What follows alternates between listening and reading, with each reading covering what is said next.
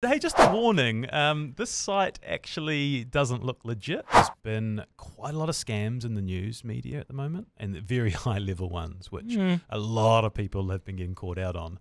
I was victim to one. Got a text message from a random number, but it had in brackets NZ Post. A package has been delivered to the wrong address.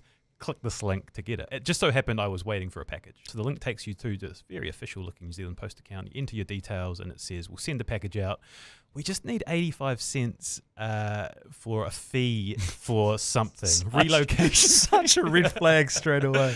Enter my credit card details and I get that little spinning wheel of death. I tried a few times. I'm like, oh, okay, that's weird. I think I'll try another card. What card did you try? I got the Between Two Bears credit card out. Same thing, spinning wheel of death. I thought, okay, that's weird.